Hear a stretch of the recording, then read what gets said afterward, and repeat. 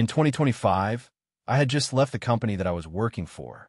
So I haven't admitted this publicly, but in the last company I was working at, I relied heavily on AI for almost everything. My manager used to give me the task, and before even opening my editor, I used to go to AI and paste the requirements. It used to give me code, I used to review, make a few changes, send a pull request, and scroll reels for the rest of the day. So after I left that company, I applied to another one and was called for an interview.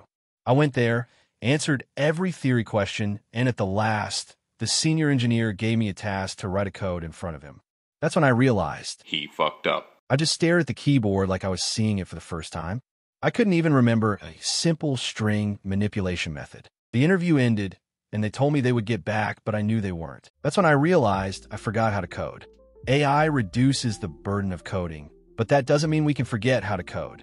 Sure, it gives us breathing room to focus on other important skills, but we can't completely give up coding.